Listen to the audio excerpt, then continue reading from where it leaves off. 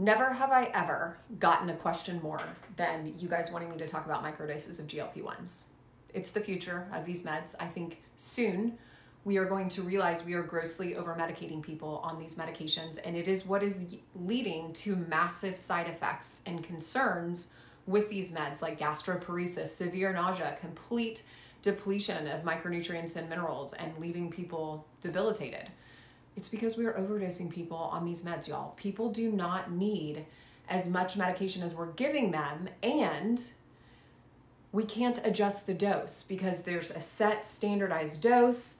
Everyone gets the same regimen. We can't split the pens in half. We can't get a quarter of your medication. It doesn't work. It's what leads to bad outcomes, and it's what leads to people getting sick and ending up talking about things that everyone's talking about on the news with these meds. You know what doesn't happen when you microdose people? All those crazy side effects. So we at Modern Thyroid Clinic in our program have never had a single serious side effect on these meds ever.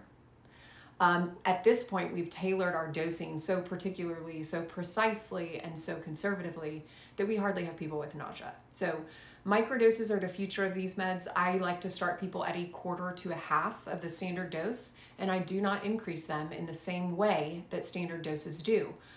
Also, people should not be increasing casually every 4 weeks just because they're told to.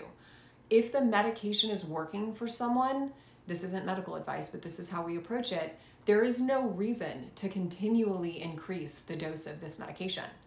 And during those increases, they need to be much more smaller increments. And that alone solves 95% of the bad things you hear online, and you still get the benefits of anti-inflammatory, risk reduction for heart attack, stroke, heart disease, weight loss, reduction in your risk for diabetes, improved metabolic function. We don't need to be overdosing people on these meds. And I don't think we will continue to do that for long.